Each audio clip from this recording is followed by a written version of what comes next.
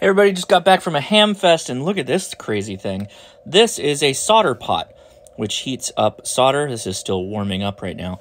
Heats up a molten pool of solder, and with it, for amateur radio kits and different projects, if you have something like enameled wire, this is red enameled wire, if I place it in the solder, give it a minute, smoked a little bit, and pull it out, we now have a clean wire.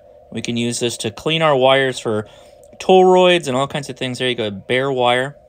If you wanted to tin a wire to build a power connector, just put it in there a little bit. So there you go, you get a tinned wire out of doing this. And of course you can still use your soldering iron to do this, but if you're working with a lot of parts or you had a lot of enamel wire that you needed to strip the enamel off of, these make quick work of it, and they're kind of fun.